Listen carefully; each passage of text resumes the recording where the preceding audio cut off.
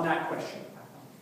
Another clear parallel between Lester Pearson's foreign policy and Stephen Harper's foreign policy is on the question of Zionism, Palestine, Israel. And Pearson was a strong supporter of Zionism before the creation of the State of Israel. He played an important role on two different UN committees that dealt with the British mandate of Palestine in 1947, when the British handed the mandate to the UN to come up with a plan for what to do with the British mandate. Pearson chaired the first committee that created the United Nations Special Committee on Palestine, and he defined, or pushed to define, the United Nations Special Committee on Palestine's mandate very broadly. So he wanted to include the question of post-World War II Jewish refugees with the question of Palestine.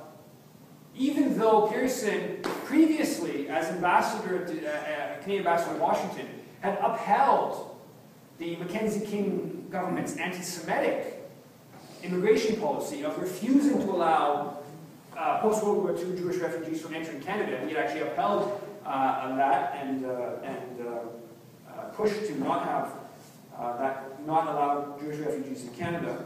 He believed that the question of Jewish refugees should be tied into the question of Palestine, as if Palestinians in some way were responsible or tied to what Hitler had done in Europe.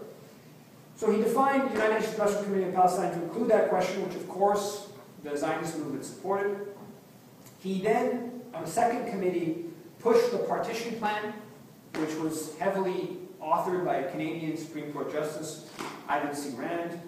And that was the partition plan that gave the Zionist movement 55% of historic Palestine, even though the Jewish community was less than a third of the population, owned less than 7% of the land, and was bitterly resisted by the indigenous Palestinian population.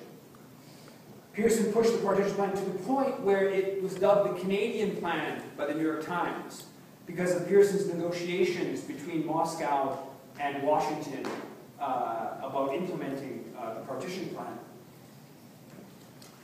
And the partition plan ultimately provides the Zionist movement with the diplomatic cover to perpetrate the Nakba, right? The destruction of Palestinian society, where something like 85% of Palestinians were driven from their homes in late 1947, 1948. When Nasser came to power in 1952 in Egypt, Pearson told Canada's ambassador, Israel's ambassador in Ottawa, that Canada would look more favorably on Israeli arms requests because Nasser was seen as unreliable.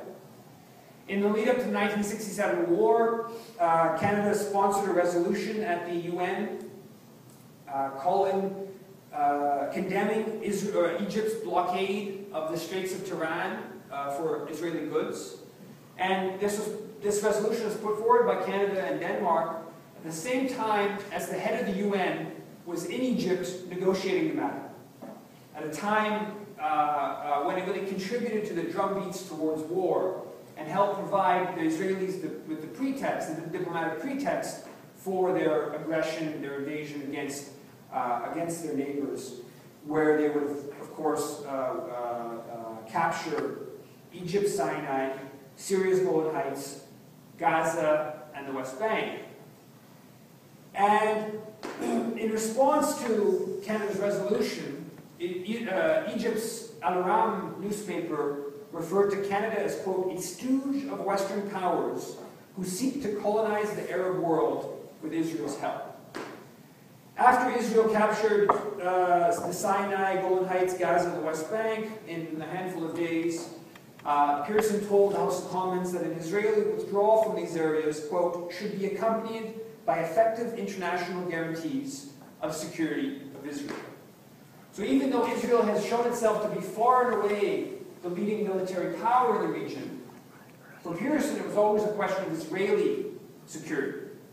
Little question of Egyptian, Palestinian, Lebanese, whatever security. It's always a question of Israeli security, which is very similar to the language we hear from Stephen Harper's government today, where there's lots of concern the dominant military power's security, very little concern for the security of those in that prison we call Gaza. To understand Pearson's support for Israel, to understand what motivated his support for Israel, a 1952 memo he sent to cabinet helps explain the matter. And this was sent after the British-backed monarchy was overthrown in Egypt. He said, quote, "With the whole Arab world in a state of internal unrest and in the grip of mounting anti-Western hysteria, Israel is beginning to emerge as the only stable element in the whole Middle East area." He went on to say, quote, "Israel may assume an important role in Western defense as the southern pivot of current plans for the defense of the Eastern Mediterranean." Or in other words, Israel is the Western military outpost in the heart of the Middle East. Or as he put it in his biography, Pearson referred to Israel as, quote, "an outpost, if you will, of the West in the Middle East." That's almost word for word the language that Jason Kenney uses when describing Harper's over-the-top support for Israel as a Western outpost in the Middle East. So there's strong parallels between Pearson's support for Israel and Stephen Harper's support for Israel.